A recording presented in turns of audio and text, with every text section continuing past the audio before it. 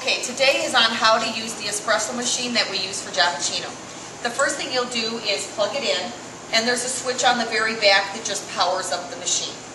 To get the machine ready, there is a water reservoir on this side that holds water, and I just have a pitcher here to go ahead and get some water in here. And this is one of the things you must watch closely if your job is to make espresso for Giappuccino, and we'll talk about that a little later. So that just slides in. And then on this side is another container, and that is for your coffee beans. And we buy whole bean coffee, and you just put some beans in there, and we already have some in there. And you can fill this all the way to the top when you're making coffee for Giappuccino. Okay? So your machine is ready, and it's been powered up, but it's not ready to make espresso yet because we just added water. The water must go through the machine and get hot before it can make coffee.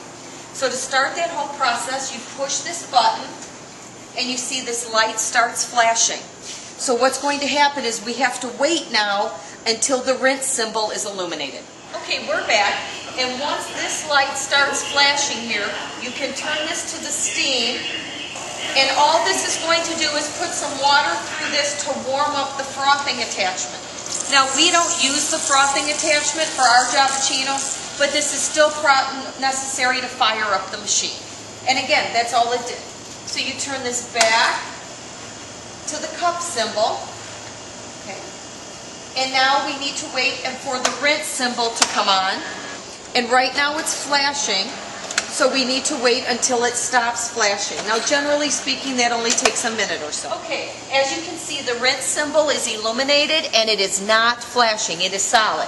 So what we do now is we make our first cup of coffee. Now, this coffee will not be any good. We need to throw it away.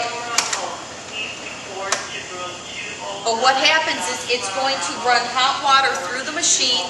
It'll be pretty clear because it didn't actually grind any coffee. It's just getting some residue of what's in the machine.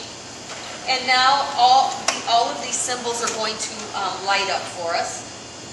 So this means a single cup of espresso. We can turn this to a double cup. And a double cup will fill our carafe to the 2 line, which is fine. I'm going to throw this away. Now, in order to make coffee, you simply press the button. What's going on right now is the machine is grinding coffee. It's putting it in the little container. It's pressing it down so that it's real packed. And then it runs hot water through there under pressure to make espresso. And as you see, our coffee will start coming out. And I'm going to turn this so you can see it should take us right up to the 2.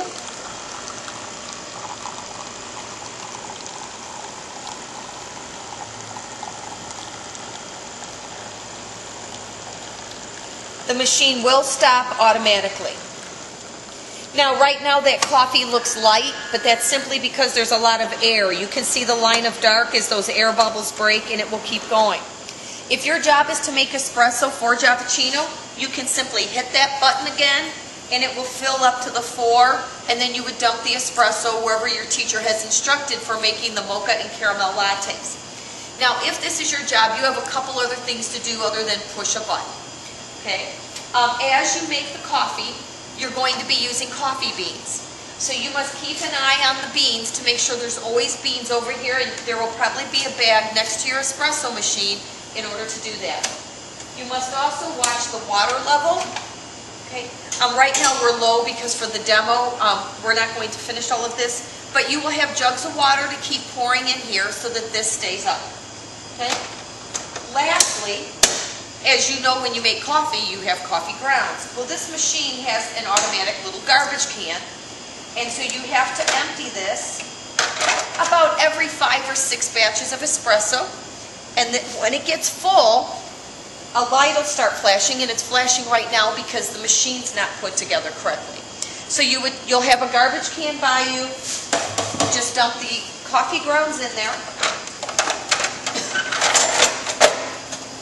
And once your machine's put back together, it has beans, it has water, the garbage is empty, everything is solid, and then you can continue making espresso. Again, you only have to empty that garbage about every 5 or 6 batches of espresso. When these are full, they last much longer. You simply need to keep an eye on them. Okay, enjoy.